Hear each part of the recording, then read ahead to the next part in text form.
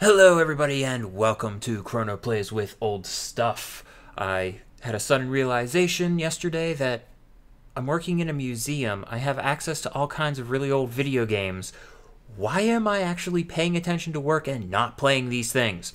So today I am taking a look at a system we got just yesterday, the Radio Shack TV Scoreboard. It is a Generation 1 video game console, and you'll know Generation 1 was mostly about the Magnavox Odyssey and Pong, Atari's Pong, and there were a lot of clones, and there's a reason for that, and that's because Ralph Baer, the inventor of the Odyssey, had a patent on video games. I shit you not. And everybody licensed the patent from Magnavox. It's all very confusing, and I'll get into that some other day. But let's take a look at the Radio Shack TV Scoreboard, which, for the record, has a very terrible name, in my opinion. It's a TV Scoreboard. I looked at it first, and I'm like, what the crap is this thing? Not realizing right off the bat it was a actual game. I thought it was just something to keep track of, like, football on TV or something. It was just weird. Alright, so, first thing we see is that there are no cartridge slots. And that makes sense because the first generation of video games was basically noted by no ROM cartridges. Now, I know the Odyssey had game cards, but they weren't ROM cards. So, yeah, there's no ROM cards. There's a switch to switch between the 4 games that come built into the system. We have a max-min setting, which is for slice. I have no idea what the hell that actually means. It didn't seem to do anything when I flipped it, so I have no idea. Then we got the paddle size, large and small. I guess to adjust difficulty levels, maybe? I don't know. Then the ball, fast, slow, another difficulty, and then an on-off switch. Now, the controllers struck me as very weird. They are paddles, basically. Potentiometer switches, not knobs like they normally are. And they don't, like, bounce back to the center or anything. They're just position slidey switches. It's really strange. It struck me as very odd. It also struck me as very odd that the second controller has the start button. And if you look very closely at it, it looks tacked on. It looks like it was added after the fact. We initially thought it might have been modded, but reading the instruction manual, nope, that's where the button's supposed to be. Apparently, the right controller is the second player, which I guess kind of makes sense considering the games. But another thing that has struck me as really weird, and this is something that is not unheard of in the first generation, it's just incredibly rare. So far, I've only seen 3 consoles of the first generation that do this, and that is removable controllers. And there's a little tiny slit underneath the controller here where the cord can be put out of place. But of course, if the cord gets tangled in there, it makes it difficult to pull out without risking damaging the controller. So let's take a look at this thing. We can see how we connect it up. We have the video connector in the back. Now that is not composite video. That is RF, radio frequency. So this plugs in not to the back of the TV, but more of to where the antenna plugs in, or the cable, or whatever you're using. I know, that's unusual. We have a channel selector switch. This is something we had back in the day when we used the antenna for, displaying video. It picked between channel 3 and channel 4.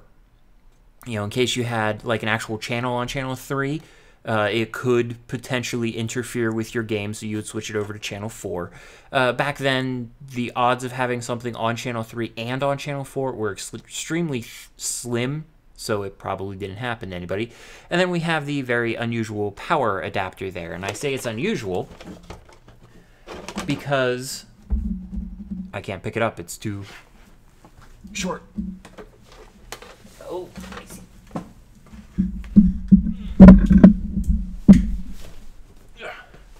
There we go. The mic stand was on it.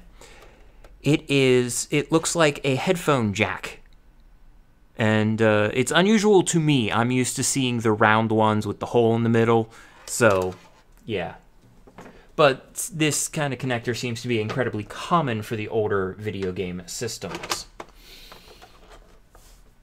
So plug that in, make sure you're off. Come on, plug in. There we go. Now, this did come with an antenna switch, which I'm not using because we don't have the proper cable for it. The connection on the back is a regular RCA style connection. However, the cable on the switch box is for a game cord, which is a different kind of connection, and it looks weird. Do I have one? I think I have one over there. It looks like this. And that is a very, well, unusual connection, again, for me, but it seems to be fairly common for older video game systems. Basically, mostly first gen that I've seen. And it plugs into its little switch here through its game cord port, which is, again, just a really weird type of connection. I'm not used to it. And then we plug it into the back of the TV through VHF. So we're talking old school here. So this is before they started using coax for everything. This connected into just the VHS pins that you have on the back of your TV.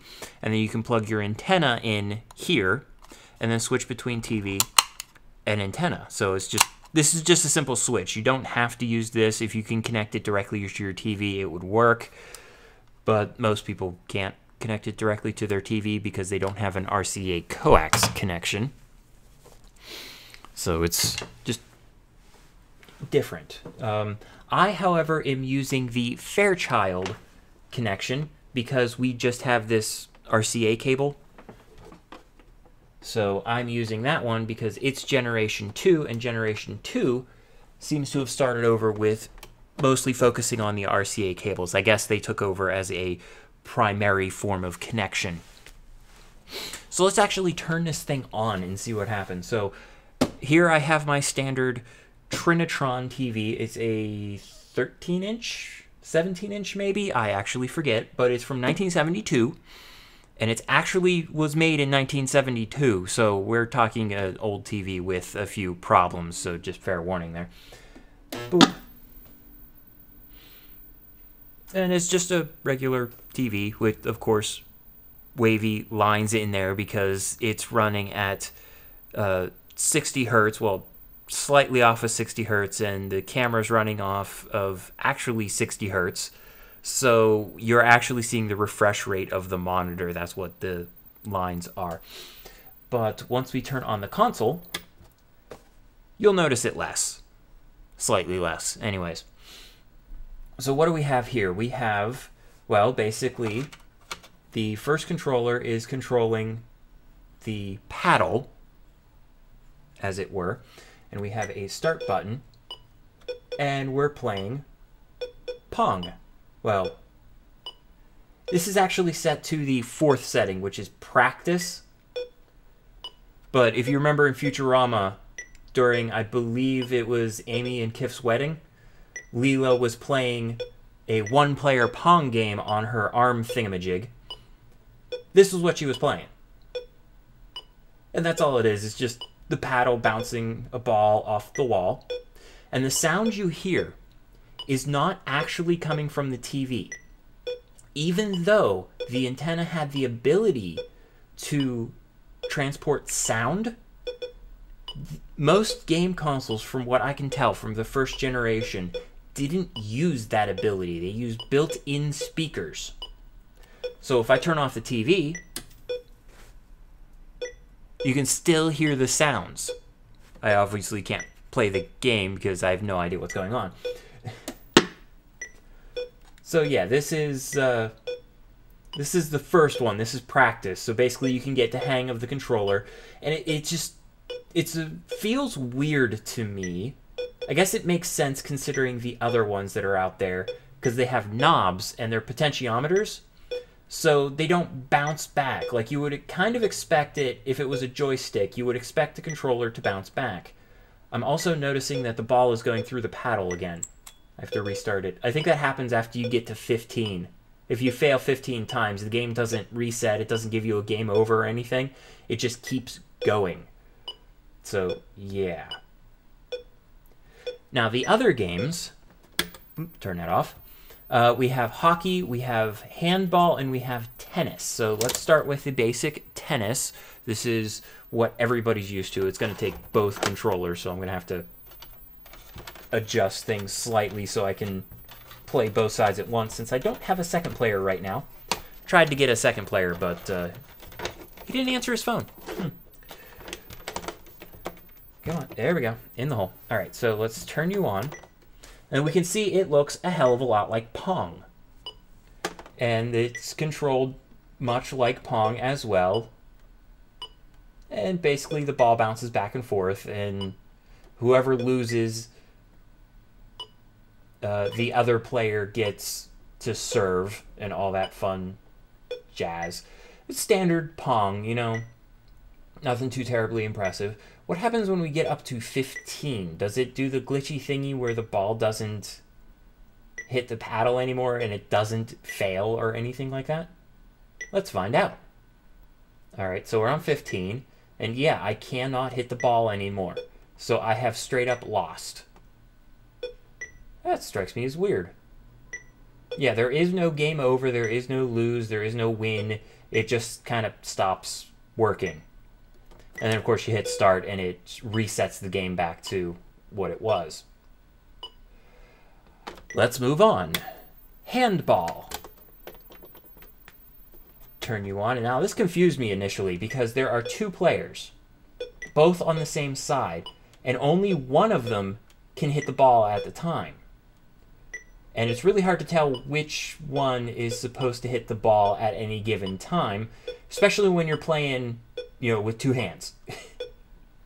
So I'm playing both players, so it's kind of confusing to tell. It's just really confusing to tell who's who. You really have to keep track of it. There are no Kellers, so you can't tell who's who. And it's just, in general, not easy, to say the least. But, I mean, it's handball. As far as I know, if this is how handball works, it's just you don't have the bouncy thing.